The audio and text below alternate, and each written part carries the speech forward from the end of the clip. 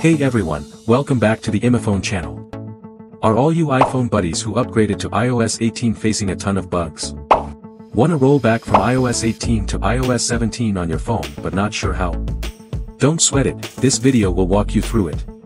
Just a heads up before we dive in, downgrading will wipe your phone's data, so make sure you back it up with iTunes. To downgrade iOS easily with one click, this iOS downgrade tool, iMyFone-Fixppo, is the one you can't miss. And then I show you how to downgrade with iTunes.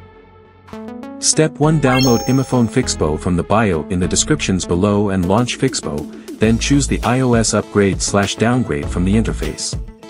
Step 2: Click the iOS downgrade to downgrade from iOS 18 beta to iOS 17. Step 3: Connect your iPhone to PC with USB.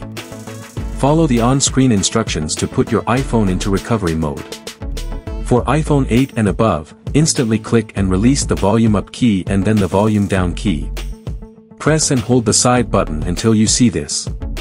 Step 4: Fixppo will detect your iPhone system and show you the available iOS firmware version to download and downgrade. Click the download button to get the iOS firmware for downgrading. When the firmware is downloaded, click the Start Downgrade iOS button for Fixppo to begin downgrading your current iOS version to older iOS.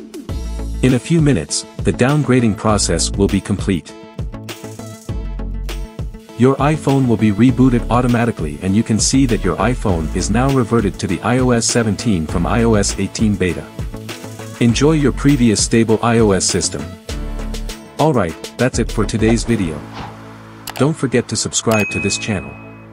If you found these tips helpful, feel free to share them with your friends. See you next time.